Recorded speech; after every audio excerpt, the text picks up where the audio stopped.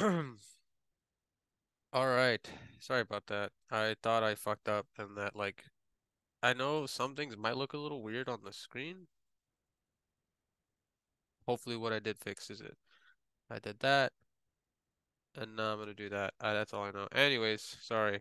Okay, yeah, going back, we know the mind is not a blank slate. It causes a lot of functionally specialized domain-specific programs. Cool. Knowing the structure of these evolved programs is necessary for understanding what culture is. Okay, now we go continue forward. Yeah. If we know what the structure of those programs are, then we get to understand the patterns of within group similarities and between group differences. And she'll be going over some papers. We also got to understand that these are the same mechanisms for receiving different inputs, which can create cultural differences. So, like for example, I don't know if you guys remember, but she talked about how I think it was in Jerusalem or some space. Um, I don't know much about actually, yeah, facial attractiveness, like having folks who that culture of like having all the children live in a kibbutz, like a bunch of children in one space. That's their cohort, and then later on they recognize that they love each other, but they don't see each other as facially attractive, and they don't see each other as attractive.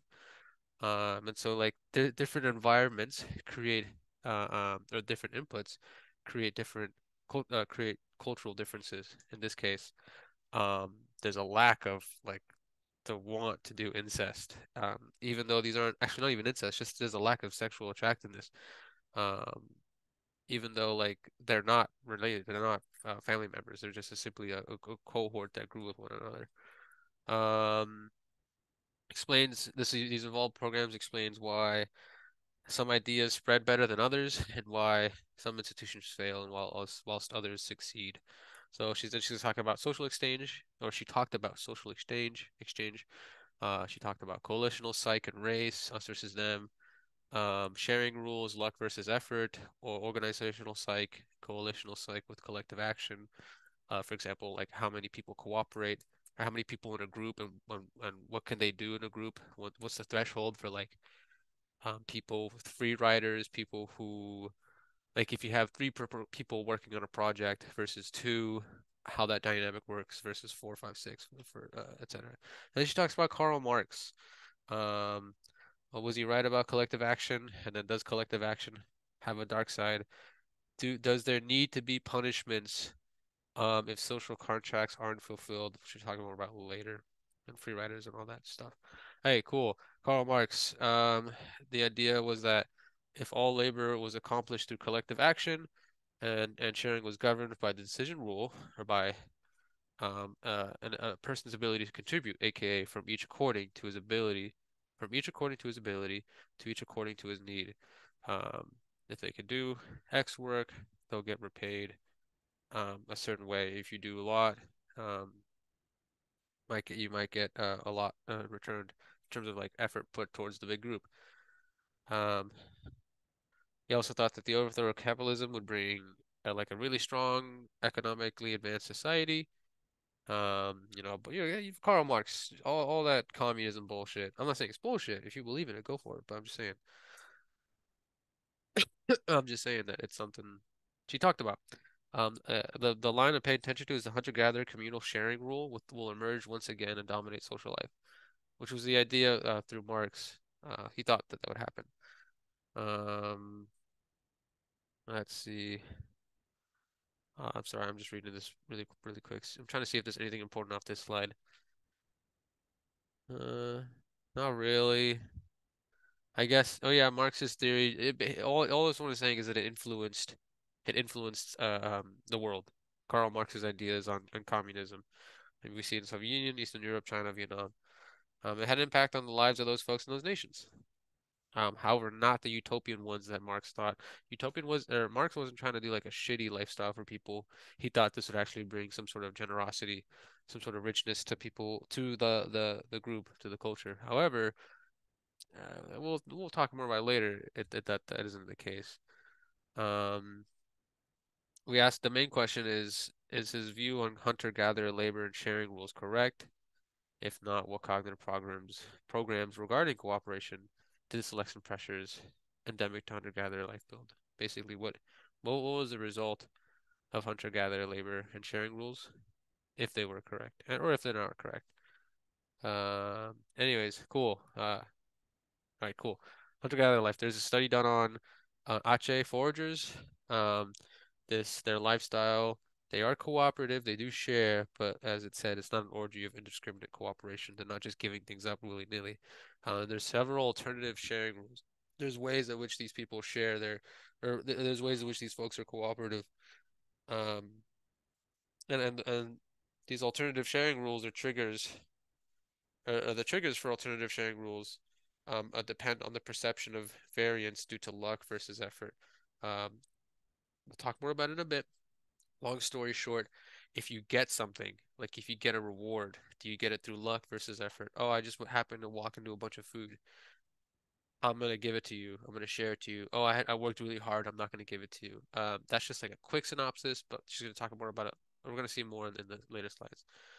Um, then she talks about how like these cultural patterns are evoked. So I remember going back to that Israeli example of like that environment of how the children were raised affected their attractiveness towards one another. Complex patterns can be elicited by external environmental cues. Um, it arises from the evolved mechanism, not transmitted cultural knowledge. So it's not like these children were taught to not like each other. There's something in us, in ourselves as human beings. Like there were cues that created certain outcomes. She talks about how our brains are like the land bus. It's one item. It's got a purpose as a tour bus, but it can do that. It can do its job in many different ways. It's a boat. It's a bus.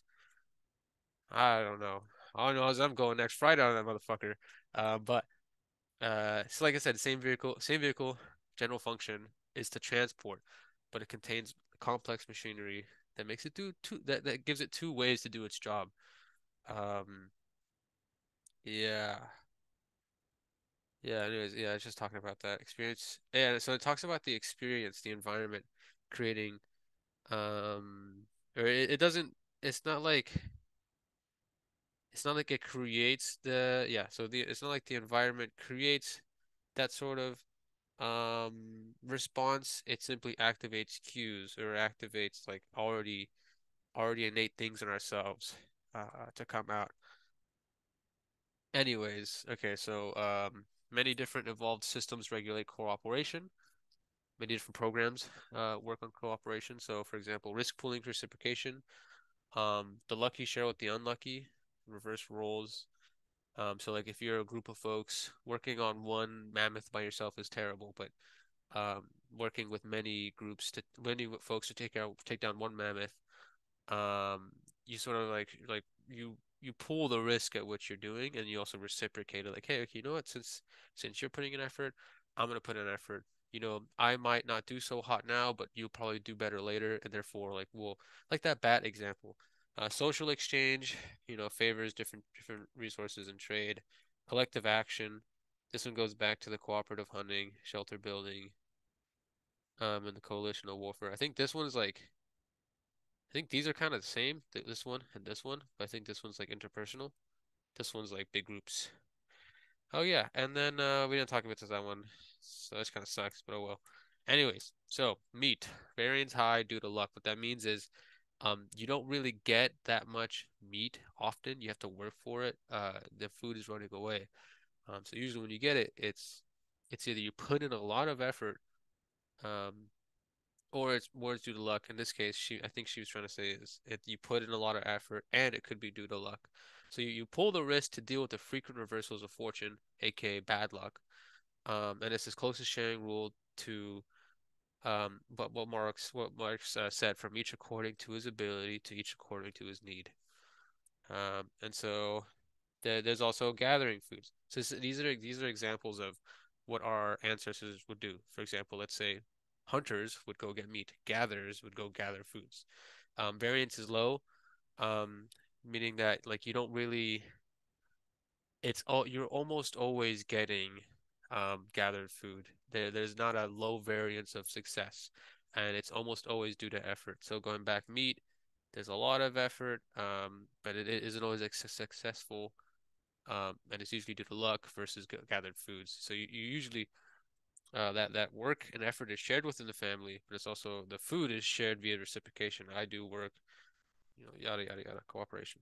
And then there's other goods, reciprocation and trade. What gives rise to these low variance, high variance responses?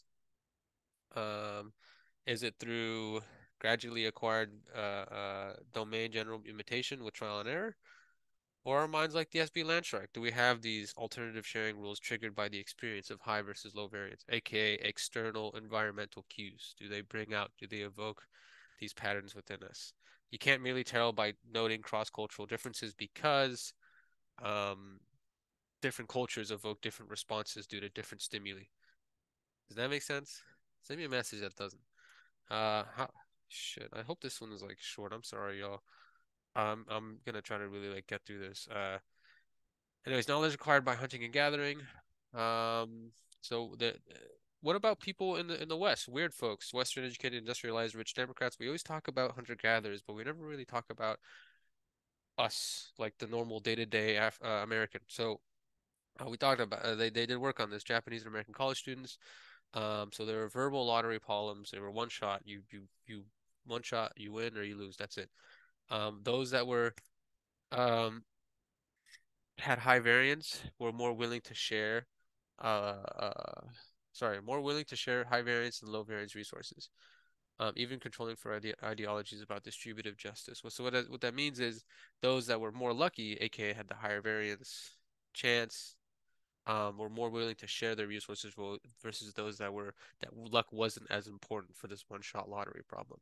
Um, anyway, so we asked the question, how quickly do weird people detect resource variance and respond with sharing? Um, is it really something that's within all of us human beings, not just those hunter-gatherer folks, but Western, the educated, industrialized, rich, democratic folks. So risk and the evolution of human exchange. What happens when Southern Californians forage? Do weird people behave like hunter-gatherers? Uh, it's just using Texans for example. So 8 Texans were. I don't think they're Texans, but I'm just gonna call it Texans. 8 Texans were told to forage. There's this VR world. They don't know. They're in this world together. They don't know who they are. All they know is that they have avatars and they're different colors. Each round you get to choose where to forage. It's either in a red patch or a blue patch. Just like imagine this space here in VR. I'm gonna check that red patch. Red patch is high variance, high mean patch. So AKA there's a low chance of getting what you want. Like when she says higher variance, just thinks like it's a higher variance of success, aka a low chance of success. But you get a lot in return. For example, like you look under a fucking rock and then you find like a eatable dead uh animal carcass. Versus a blue patch, low variance, you just look at a shrub and you find berries. Clearly, there's a difference in which one has more caloric value. You can put resources in your own pot or another avatar's pot. Um, After a round of foraging, avatars can communicate, but there's no mechanism for enforcing contracts, meaning that it's all cheap talk. Like for example, hey, I'm gonna, if you share with me this round, I'll share with you next round. And then next round happens, and then uh, person shares with me, I don't share with you. I'm not gonna get punished. It's cheap talk. This promise was just based solely off word. Um, but what's more important is just the fact that you can choose to give people your resources and you can choose to keep your resources. There's 20 rounds. Subjects don't know how many. So, does spontaneous reciprocal sharing emerge? AKA, do people just feel the need to share? There's no reason to share, but do people feel the need to share? Is there sharing in response to both patches? Like, do people share with if they get high and low variance, if they get a lot of food due to high luck, or do they get low food due to just picking the low food? Um, or sharing triggered when you get a lot of food. Like for example, like hey, I got this lucky, I'm gonna share, or is it just it doesn't matter if you get lucky or if you choose the low variance amount. One sec.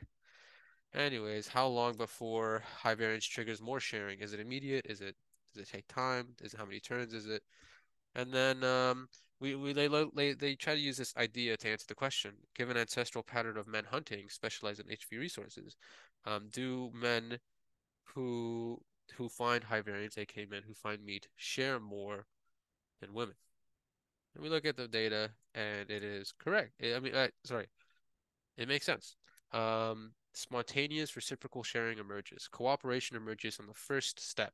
If you look at period one, amount transferred is F5. It happens immediately. However, for high variance resources, it usually that one is shared more than the low variance. If you see high variance, this is men, women, men, women. Low variance is very rarely shared. High variance is almost always shared. Men do share more than women. Um, and choosing, men choose more high variance and they also share more high variance. By the end, HV sharing is 50-fold higher than LV. Um, yeah, that's it. Cool. So these weird people immediately detected which patch was high variance, high gain versus low variance, low gain. Responded to experience of luck with risk pool sharing. Lucky shared with unlucky, and their sharing was reciprocated, despite anonymity and no contract enforcement. These are the fingerprints of evoked culture, aka that pattern was evolved through external environmental cues, triggered by the situation, not a package of culturally accumulated norms, because this happened immediately. It wasn't something that was taught over time. Kind of, it depends. Anyways, all revolved systems regulate cooperation. Um, they require mechanisms to distinguish folks between reliable cooperators and cheated versus free riders. There's an adaptive problem in hunter-gathering ecologies. It's that every cooperator at some point will fail due to illness, accident, injury, or mistake. If you're working with someone, we get this. Like we're gonna do, like right now, we're gonna do homework together. Well, we still haven't studied, but that's okay because things happen. And that's the adaptive problem. That's the adaptive problem. How do we know when someone is actually down on their luck or if someone's bullshitting us? It's pretty interesting. Um, Excluding or punishing people motivated to cooperate is a large fitness error, aka if you think that someone who's motivated is bullshitting you and you take them out of your life, you've lost a really nice person versus someone who's bullshitting you. It doesn't matter. It would be better for you to take them out of your life.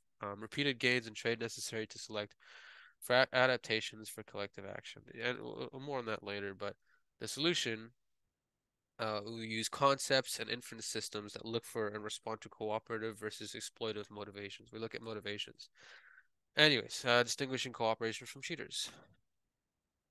I don't know how much time I'm at right now. I'm actually gonna check that. I'm sorry, guys. Give me a sec. Is there a way I can tell how much time I'm at? Okay, I don't see shit. Distinguishing. Actually, no, I could do this. Oh, sorry, I'm trying to figure out these PowerPoint slides. How do I get out of? Oh, there we go. Yeah, I could finish pretty soon. I still got like I think. Sorry, guys, this is take a little long. It's gonna take like another 20 minutes. From current slide. Oh, sorry. Okay. Anyways. Yeah, we looked at that. Anyway, situations involving social exchange activate reasoning mechanisms, and mechanisms look for cheaters, not innocent mistakes. Exploitative motivations, versus like genuine motivations and intentions. Situations involving collective action activate a free rider concept. So for example, if you know you're gonna work in a group, high school, we all work in a group together on a project. If we all know that we need to contribute towards a common goal, and then one of us is like, well, if they need to do effort, if we all need to do effort, and like there's a goal reached, what if I just do a little bit less effort or maybe no effort at all? The goal is still achieved. It's better for me to do jack shit because I don't have to put in effort. This idea of a free rider is attached to individuals who fail to contribute by virtue of exploitative intent, not those who fail to contribute by virtue of accident. Sorry, let me put that out of the way. Virtue of accident, mistake, or incapacity. Anyways, so look at these sentences. If he's the victim of an unlucky tragedy, then we should pitch in to help him out. These sentences make sense to us. They evoke a sense of, yeah, this person, they got fucked over. Versus 3 and 4 sounds strange. If he's the victim of an unlucky tragedy, then he doesn't deserve our help. It's like, well, if he's down bad, why would you help him out? Or why wouldn't we help him out? If he spends his time loafing and living off others, then we should pitch in to help him out. I had this thought of some people can feel nice, but usually in this scenario, we're thinking of they're loafing and living off of others because they're trying to exploit people. Therefore, when we hear that sentence, it'd be okay to think we shouldn't help them out. All right. Anyways, going back or going forward, this guy, I don't. All he did was just he did a research paper on political debates on homelessness and argued about how bad luck or low effort or sorry, had this research on political debates on homelessness between people from Denmark and people from the US.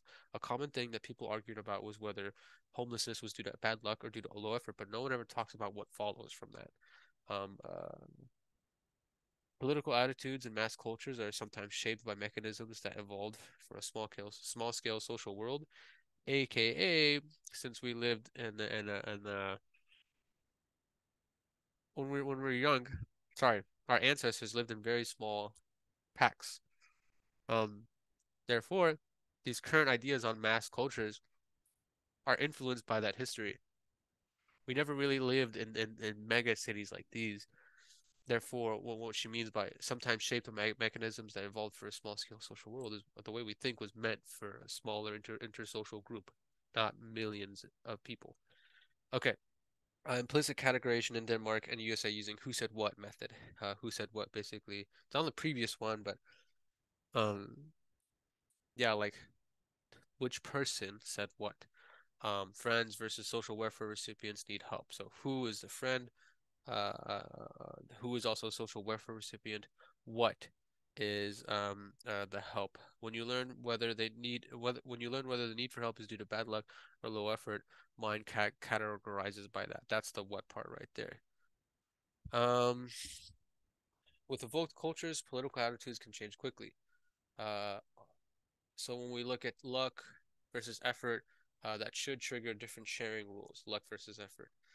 Some cultural differences may reflect different default assumptions, different stereotypes, rather than different ideologies. Danish is a welfare state, therefore they're much more better off. Their ideas of like homelessness isn't as strong as the US. I feel like in the US we're much more negative. We think it is due to effort. However, in the Danes, it's usually due to luck. They're down on their luck and they got fucked over. Let's help them out. And so, can we change Americans into Danes and vice versa? Can we make the Americans think that it's honestly due to luck, and the Danes think no, the homeless are just not trying? So there's these stereotypes of social welfare recipients. Imagine a man who's currently on social welfare. The Denmark are known to like with this sentence of imagine a man who is currently on social welfare. They are unlucky, and then for the USA they're assigned lazy. The opposition to social welfare was higher in the USA, free rider inference, than in Denmark, unlucky cooperator inference. So, like I said, with Denmark's, we just showed them, hey, and they showed them, hey, this person is unlucky. Imagine a man who's currently on social welfare who's unlucky. They're down on luck, they're motivated. We'll see more in a bit. But opposition to social welfare increases when effort or laziness or free rider inference is brought out more, and it's seen up on the left screen. Blue is US, red Denmark. Since Denmark is less about free rider inference and more about unlucky cooperator inference, they're less opposed to social welfare.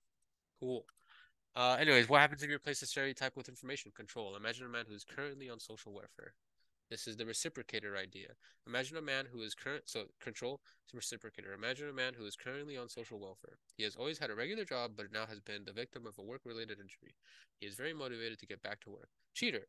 This person is a free rider in this example. Imagine a man who is currently on social welfare, but he has never had a regular job, and he's fit and healthy. He's not motivated to get a job. What happens? So, so lazy cues, opposition increases a fuck ton. When it's to the low effort, opposition increases dramatically. US and Denmark are the same. Yeah, they are different cultural ideas, but what's important is just the general difference of these two. Like, hey, control, whoa, whoa. That 3 stars means a significant difference. You guys know that. You guys took 10. Organizing labor as a collective action. So, collective action and coalitional cooperation. 3+ individuals cooperate to achieve a common goal and share the resulting benefits. Talking about a high school group, for example. Hunter-gatherers engage in collective action and intergroup conflicts, so small-scale warfare and also resource acquisition. That's sort of the goals, the collective action, the coalitional, cooperational goals that are going on to deal with conflicts and to deal with resource acquisition, big game hunting, and shelter bearing. shelter building. Sorry. Cognitive foundation of teamwork, business, and organizational behavior has to be here because it's something that we've been dealing with since ancestors, all that. So there's a problem with free riders. Cooperating in groups of three plus and sharing the resulting benefit creates an incentive for those to free ride to contribute less than others. If I get the same share of the benefit, whether it's to contribute as much as others is not, then my payoff is higher if I contribute less. But everyone else in the group has the same incentive to free ride, so everyone stops contributing, and then common good is not produced. Think of it as effort. If everyone knows that you put in a little bit of effort, things go well. One person starts putting down effort, people start following, then there goes the goal. If that makes sense. I'm gonna repeat it again. Imagine a group. One person or everyone puts in a little bit of effort, the goal is achieved. Everyone puts in effort, but then one person stops putting in effort, and the next person feels less incentivized to put in effort, and then yada, and then like dominoes they fall. I should be talking about that. Anyway, so how's natural selection evolved this or solved this problem? Who counts as a free rider? Who counts, or how do contributors deal with free riders? Free riders, how the mind defines them. Not just contributing less. Every cooperator will at some time fail to contribute due to mistake and injury. So free riders don't exist just because they're contributing less, but also just might be due to bad luck. Excluding, don't always think of free riders as a negative thing. Like I said, it could be due to bad luck. Usually, but not always. Excluding or punishing people motivated to cooperate is a large fitness error. Fucking someone over who's clearly for you and trying to work with you is gonna hurt you more. It's gonna hurt the project more than it's going to get the benefit out of punishing, and you'll see why in a second. You need to distinguish between good cooperators from exploiters. Um, Important to distinguish cooperative form from exploitive motivations using the who said what paradigm to understand implicit categories. So in this scenario, there was a plane that crashed, 8 folks, some were injured, some were alive, well and healthy, and they all agreed to forage and bring back food to everyone to share. Subject sees what these 8 men did on 5 days. Subject being the participant. Um, each fails to bring back food on 2 of the 5 days, but for different reasons. So it suggests exploitive versus cooperative intent. Free riders. Example 1, all found food on those days, but 4 men ate what they found, 4 accidentally lost what they found. So red is free riders, blue is bad luck. Experiment 2, none found food on those 2 days, but 4 men didn't bother to look. 4 tried hard but failed to find. Like I said, red is free riders, blue is cooperators. Results implicit categorization by intent, exploitive intent categorized as free riders, not those with cooperative intent. Um, yeah, it sliced the moral domain very finely, as in the categorization between free rider and cooperator. Distinguished free riders even from those who steal group resources. So like, they did find food, but they stole a free rider. And then more than 2, the problem of cheating and repeated 2 persons cooperation exchange. If the other person cheats you, you cannot protect yourself by no longer interacting with him or her. Or sorry, you can't. So if it's just me and you, let's say Cammy or you or Cammy and I or Bella and I have a project to do, and I clearly don't do a good job, you guys have the option of just saying, fuck you, I'm not going to work with you anymore. And it's not going to cost you much because you don't have to interact with them. But in an N-person collective or in a big group and being any number of people, you can't really do that often. You can't really distance yourself from one free rider because if you do, you usually we're assuming you distance yourself from the whole cooperating group, which just makes things worse. Solution is to keep the group and punish the free riders. Evolved solution, irrational punitive sentiments, or you create irrational punitive sentiments against free riders. Um, do people freely contribute to collective actions that produce public goods from each according to his ability? Oh yeah, so going back to the whole Marx thing, do people freely contribute to collective actions that produce public goods?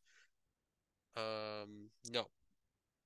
Is punishment needed to stabilize contributions to collective actions? Yes.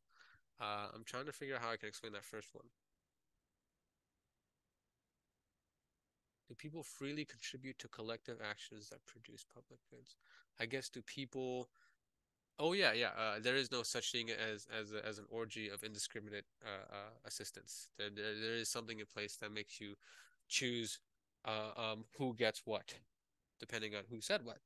And then punishment is needed to stabilize or to create a constant stream of motivation Because if you're not punished, we'll see why it doesn't do. If there's no level of punishment, we'll see why in a second how it actually does you worse than good. So public good games, experimental economics. Um, so everyone, this is group of four. Everyone gets money. They get to choose to donate to the pool of money. If they do, the money gets multiplied by a certain amount. The more money you put in, the more money everyone gets. The less money you put into the pot, the less money everyone makes because you're not as much as being multiplied. So you can choose to keep your money, let other people put in money, and then like they're a little bit lowered because they pooled it, it has to be multiplied. But you're getting a net benefit because you didn't put in any money in while other folks did. That's like an example of what a free rider can do in this game. Um, yeah, it's divided equally. The pool. Anyways, so short-term profit maximizing predicts 100% free riding. No one pays to punish free riders, aka you're really incentivized to not put money in because if someone else does, that's an immediate win for you. And there's also assuming no one pays to punish free riders. However, does the institution matter? Institution, think of it as rules. So the rules in this game, like this society, is that no one gets punished for for for being a free rider. But in this case, can a different institution or can a different rules of the game change? So we see this. So folks, so when there is punishment, average contributions go up. So for example, in the bottom one, white, and we like any honestly, white means no punishment. So when there was no punishment, the average contributions was lower than when there was punishment. Reason being, what we can do is you can pay money to punish people who aren't contributing to the pot. Like in this game, you can see who's not contributing, and so it's sort of like when there is a punishment, there's an incentive. People can recognize your free riding. Professor described it as if like enough people are noticing that you're fucking people over, you're seen as like you're basically being pushed out of the group. And our bodies and minds want to not deal with that and instead work with everyone. But the second you take off punishment, the total contributions go down. All right. Same thing here. So when it's people you know, it's usually higher. When it's strangers, it's usually higher. But still, sorry, when it's with people you know, it's usually higher. When it's with strangers, the average contribution is lower. But there's still a difference between when there is punishment and when there isn't punishment. Um, and then you could also change. You could also be able to express disapproval points. So not only are you able to punish the people, but you also be able to tell them like, "Hey, you're like being a dickhead." So in these graphs, what happened was this is the game without disapproval points. Then all of a sudden, rounds 10 to 20, there are disapproval points. And then once again, rounds 20 to 30, they take away disapproval points. And you can just see that there's a difference. Allow disapproval pretty high. I don't know what's up with that first part though, but pay attention. Excuse me, pay attention to that top graph. Top graph. What predicts when individuals contributors, partners, free riders, negative deviation from own high contribution. How much less is he contributing than me? Um, Negative deviation from group average. How much less is he contributing than the group average? So we look when it comes to um like what makes us want to punish free riders is how much less is he contributing than me? So how like if I'm putting in $20 and he's putting in zero, I'm noticing how the difference in contribution. Like that's dollars. This is numbers we're using here. Versus 15 to $20. Like I put in 20, he puts 15, and I'm like, you know what? He put in 15 lower than me, but he didn't put zero, so I'm not gonna be that mad at him. I'm not gonna give him shoot. I'm not gonna shoot him too many disapproval points. Um, and then we also think of like compared to everyone else. So like I put in $20, guy puts in zero, my friends put in 20. He's clearly like he's not doing as good. Versus we all I put in 20, he puts in 15, buddies put in 20. We're like, you know what? We won't get too mad at you. You're still trying. Um, and so punishment increases contribution from free riders. So x-axis goes from no punishment to most punishment. So like when there's no punishment, average relative contribution is lower. Once there is increased punishment, the average contribution goes high. Does that make sense? All you need to know is that punishment increases contributions from free riders. When punishment is not possible, collective action unwinds. People monitor how much others are contributing. They pay special attention to the group average. If I'm contributing more than the group average, I ratchet back my contribution to group average. So if I'm shooting 25 and everyone's doing 20 or like 15, next round I'm gonna go, I'm gonna do 15 because no one's doing 25, no one's matching me. Over iterations, over like rounds, the average gets lower and lower, the goal fails. Um, yeah, okay, she talked about, no, I don't want to, that's not that important. Anyways, evidence so far suggests that the human mind has motivational systems that lower one's level of contribution when this does not adversely affect the welfare of oneself, one's family, or one's small circle of cooperators. So they know we know when to lower the level of effort when we know this is not going to have a huge effect on my safety, my family's safety, or my social group around me. Um, Lower the effort when others are free riding, and also increase contributors' punitive sentiments towards free riders. AKA, we were good at recognizing when we should start punishing people for being free riders, including presumably the punitive sentiments felt by leaders and those in coercive military social roles. Don't know what that means. I'm sorry. Is coercion a predictable effect? Sufficiently large collective actions decouple the reward from from effort, initiating a process of declining effort by some, which stimulates matching withdrawals by others. What this means is so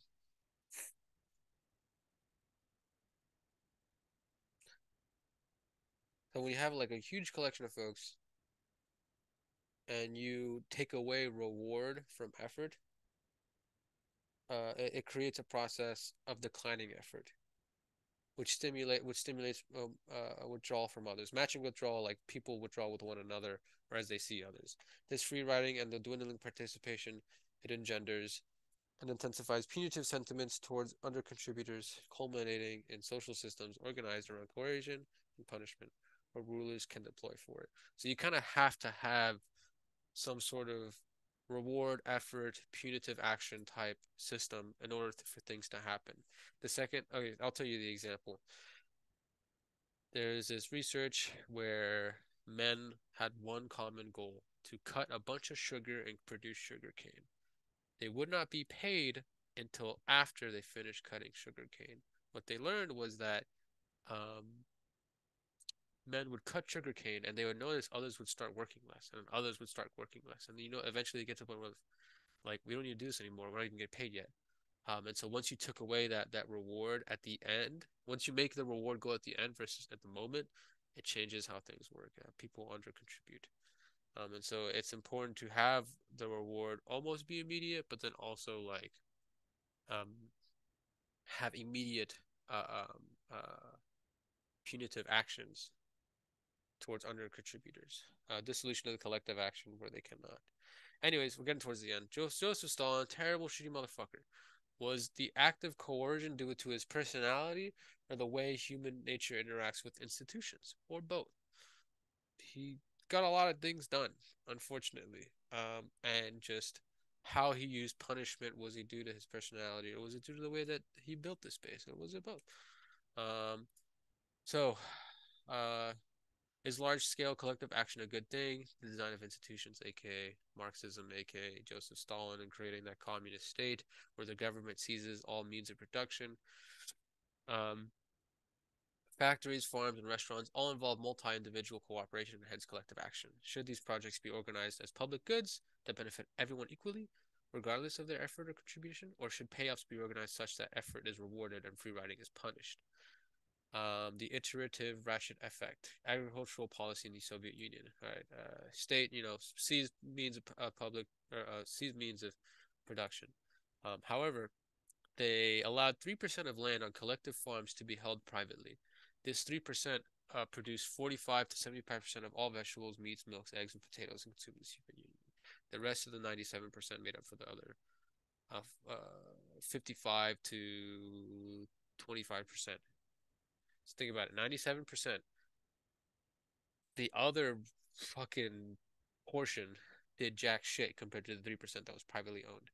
The quality of land on the collectively held plots was the same. It was the iterative ratchet effect. People shifted their efforts away from collective to private jobs. Uh, yeah, yeah. People shifted their efforts away from the collective to the private jobs.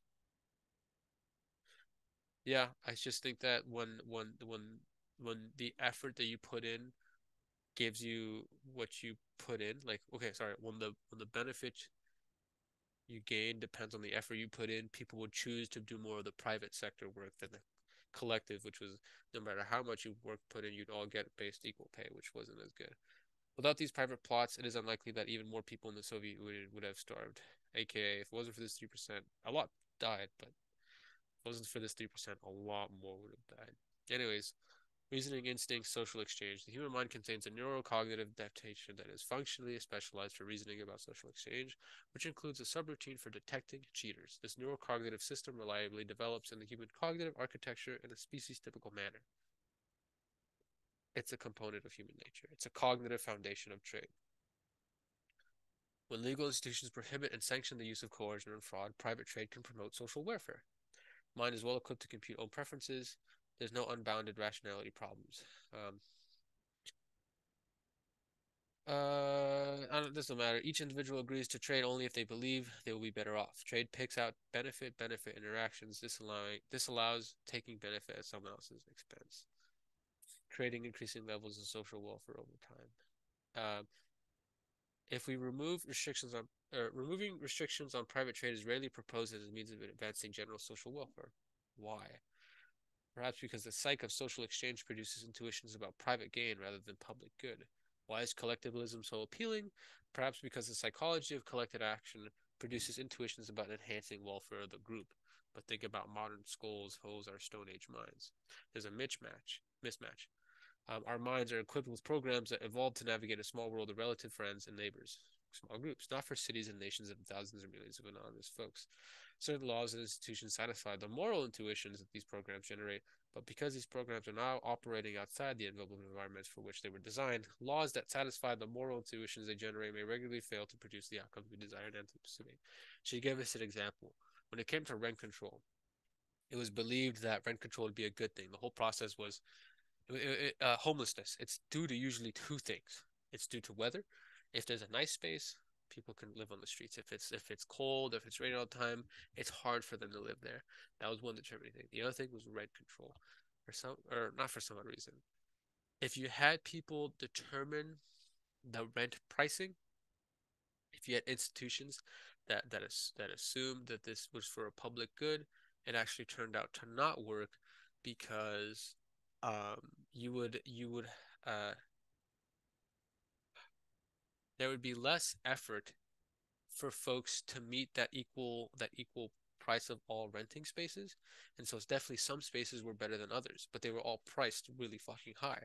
And so you get a lot of shitty places that are just being run down and unrented, that are costing ridiculously an amount of money. And you're having like okay spaces that are still being charged a ridiculous amount of money versus places that have little to no rent control. There's a lot less homelessness. Why? Because the spaces that are a lot shittier are priced way less. They're not as high as compared to places with rent control. Even worse, they may cause us to overlook policies that have the consequences we wish. These mental programs so powerfully structure our inferences that certain policies may seem self-evidently correct and others self-serving or immoral. But modern conditions often produce outcomes that seem paradoxical to our evolved programs. Venal motives can be the engines that reliably produce humane outcomes and what seem like good intentions can make hell on earth. Mind control. And then she ends it with this. So go save the world, but do it using what you know. And then I started the clap, and then we called it. Okay, Control Shift H.